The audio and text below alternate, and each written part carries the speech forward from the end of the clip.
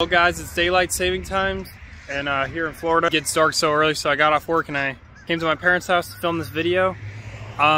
Keep in mind, I will have some quarter-mile runs with the draggy and time slips for you guys at the end of this video, and trust me, it should surprise you because it definitely surprised me. Before we get started talking about power and stuff, we did get some new taillights, so let's check that out. These things look really nice. So these are sequential, so the turn signals are gonna have some movement to them, and wow, they just look so clean. These ones are just the stock ones I've had.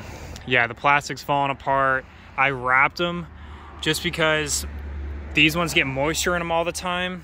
So they have little cracks and stuff. I tried to glue them up, but the plastic's so fragile, they just keep breaking. So I wrapped them to try to hide imperfections. And then everyone's saying, oh, tinted headlights are ricer and stuff. But I'm like, I only did it because it looked like shit. You just unclip this back piece and pull back some of the trim here.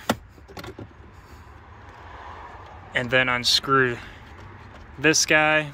This car is actually really easy to work on. Like, I find most things come apart easier than the Mark 6 GTI. On these stock ones, that gray plastic piece kept wanting to separate, so, and look, the plastic is so fragile. I think I tried to change a bulb in here and it just totally fell apart. Sorry, buddy. So let's go ahead and put the new one in.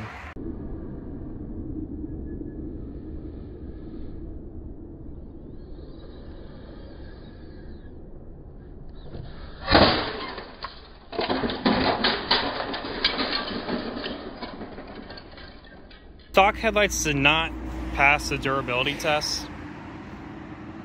Let's put the new ones in.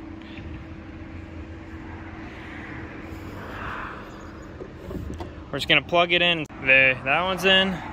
So just need to screw this guy back in. We're good to go.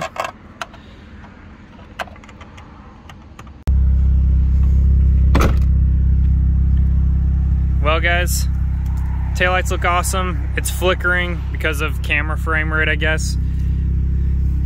But you get the idea. And here is the finished product again. I really like those with the sequential tails. And one thing for you guys, if you're watching this and you're in the United States, I think something with these taillights is slightly different than UK and Australia and stuff. I'm gonna show a screenshot of like VADCOM or OBD11. You need to go in there and turn off the fog light dimming, because for some reason it would make the taillights flicker. I'll show you a video of that. And they would flicker and then they would dim and almost turn off with the running lights, but then the brake lights would work perfect. So once you turn that dimming off, taillights look great. Everything else is looking good on the car, except I had one little issue. I went over like not even that deep of a hole. It was like a decline into the street, and I totally destroyed my Maxton splitter. So I ordered, it was already getting shipped up. I ordered a new one like months ago, and it's still not gonna be here till January, so I'm just gonna run it like this for now. I still think it looks better with it on cracked than without it.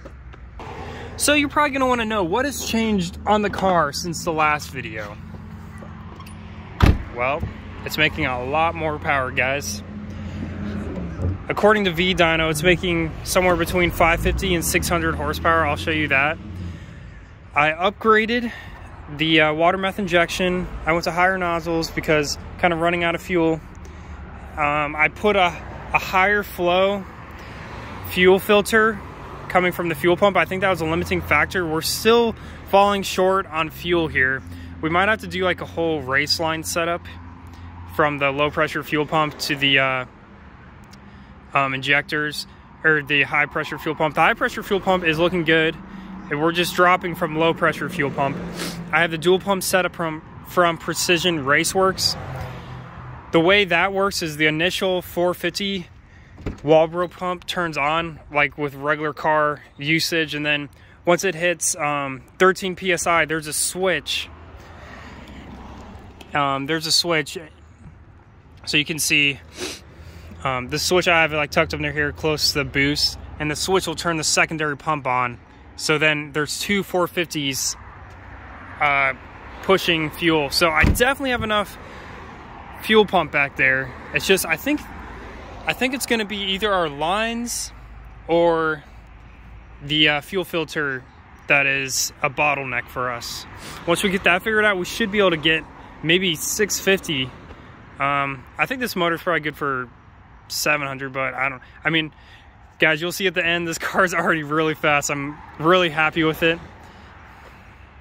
It's such a good looking car. I love the way this car looks.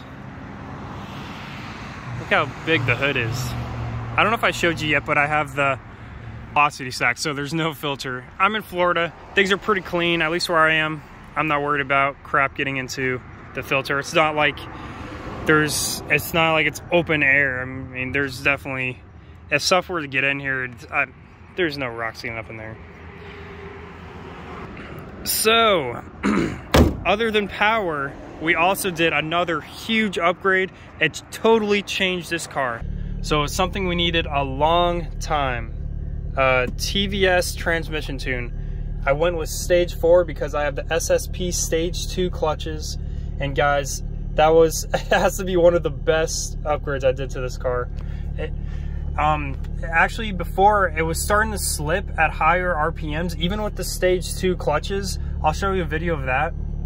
And you can see at the top of 4th gear, it would kind of slide with, the RPMs would go up faster, and then the speed was like not really moving that much because the clutches were slipping. So now, look what we have. Wait, let me see if I can get it to stop here. It's touchy. We have 3,000. There we go. 3,000, about 4,000, and then all the way up to 6,000 RPM launch control. And if I hold it at 6,000, it gets up to like 10 PSI. I'm definitely not going to be launching it like that on the street because it just spins all four. Right around 4,000, I'm going to show you guys in the video too. Right around 4,000, it launches pretty good, and that's around 5 to 6 PSI.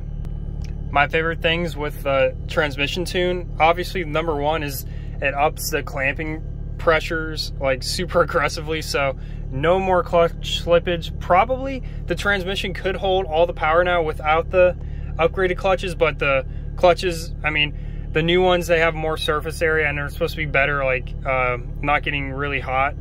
And just driving in D or Sport is a lot better now. It's way more aggressive. It'll hold the RPMs longer, and it won't shift you down like it won't try to upshift you to like 6th gear when you're going 40 or whatever, and you just feel, and then the car feels dead. Now it will actually hold the RPMs. It feels really nice. Oh, my heat seat's on here. My back was a little sore. But yeah, guys, I'm no longer relying on the watt box for this car. The watt box is a great option if you don't have access to a TTS tuner because you want to build boosts at launch. But yeah, I think that's it. Should we go do some hits in Mexico? Well, guys, we're now in Mexico. You're spinning around on the steering wheel, on the GoPro. Let's see what we can do. Let's start it a little bit lower this time.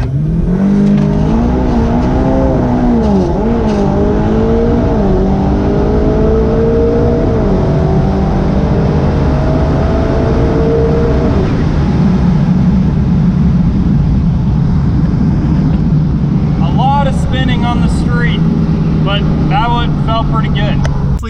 So happy with this car. That was the first hit today.